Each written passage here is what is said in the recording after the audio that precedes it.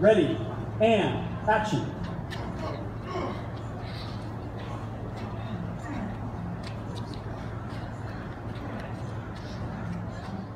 Come back and do that last bit.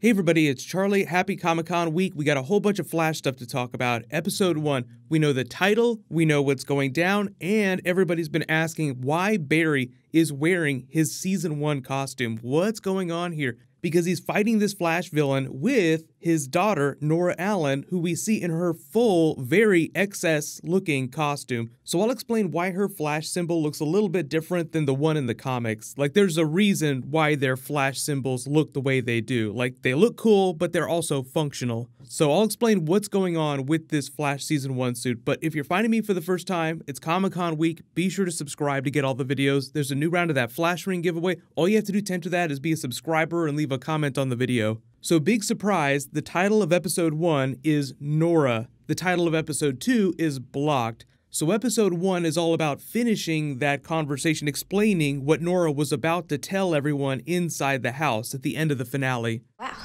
this house is bitchin'. Huh? Who are you? I'm your daughter, Nora, from the future. And I think I made a big mistake.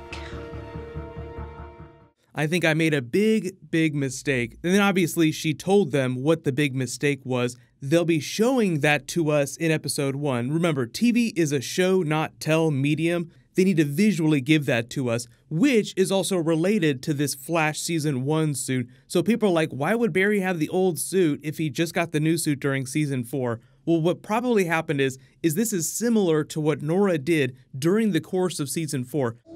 Have we met? No, I'm a complete and total stranger. Are you serious? Alan always pays. Oh my God. No worries. During the finale, she teams up with Barry to take down the satellite, implying that Barry was not going to be strong enough to take that down. I don't think that he would have died if Nora was born. Otherwise, there would have been this big paradoxical loop where she came back to save herself so that she could be born. And that's not really what her mistake is about. It's a bit broader than that. It's about the idea of her messing with the past and trying to avoid some future outcome. But obviously she can't do it by herself, and that's why she's come to get Barry's help. So there is a certain level of Nora point going on. We're going to see a version of that during Episode 1. This Flash Season 1 suit with Barry fighting this villain here, he looks like he's wearing Murmur's mask from the comics, but the Murmur that we saw on the TV show was a little bit different, so this might be a different character that just looks like comic book Murmur. At some point in the past, Nora probably came back to watch Barry take down villains, and this just happens to be a moment in time that she came to visit. So as we're experiencing it, it's a moment from Season 1, even though it's a new scene that they're shooting for the Season 5 premiere. It's like new history that we didn't see in between the other Season 1 adventures.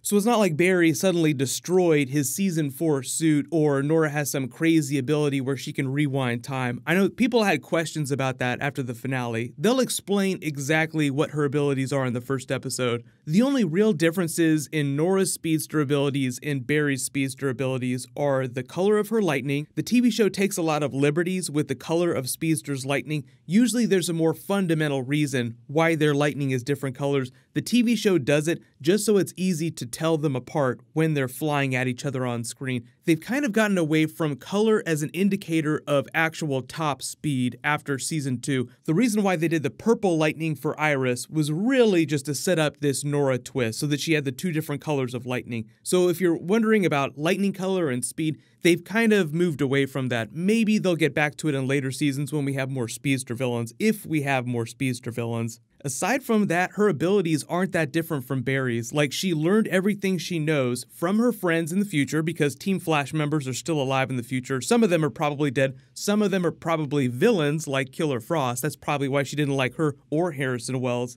The only minor differences that I'm expecting to see is that she just has a different idea of how to use her abilities. That's usually where you get into different speedster abilities, because the Speed Force is sort of like this giant pool of energy that they all pull from. Different abilities are usually just a function of the way that they come up with creative uses of that energy. Like when Barry vibrates his body faster than the human eye can see so it seems like he's invisible, or when they legit phase through stuff or throw lightning. Impossible. Well, that's say I am the impossible.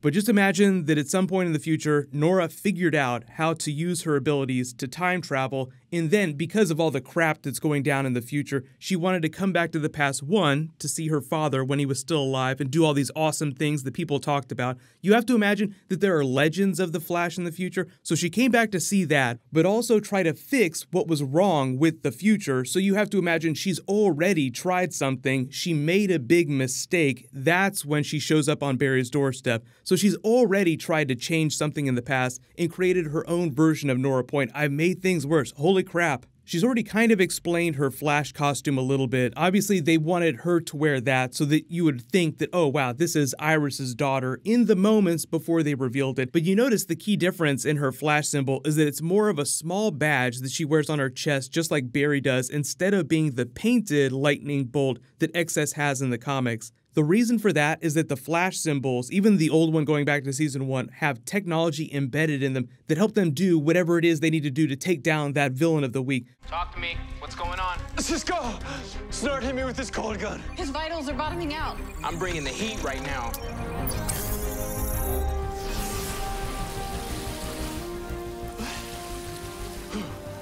The suit. What's happening? Thermothreading, baby. It's a little something I added for situations exactly like this one.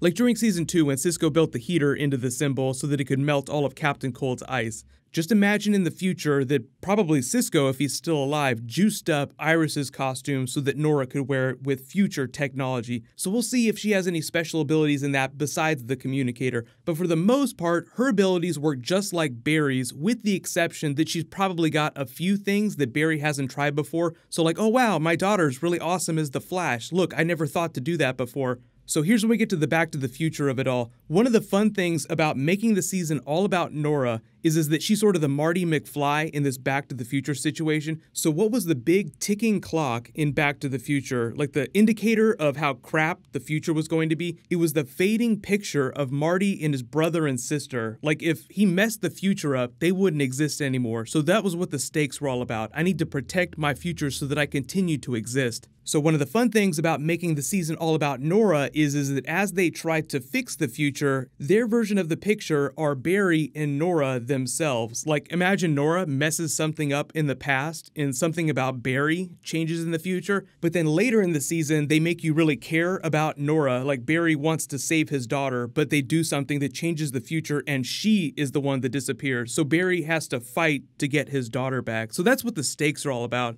Really awesome news is that we got all the trailers coming the next couple of days. First big panel that's happening is Thursday. That's Young Justice Season 3. So whatever they drop online, I will totally do a video for it. I'll name a giveaway winner when I post that too. Click here to learn about Sinister Six in the next big Spider-Man film, and click here for my Aquaman trailer video. Thank you so much for watching. Everybody stay awesome. I'll see you guys tonight.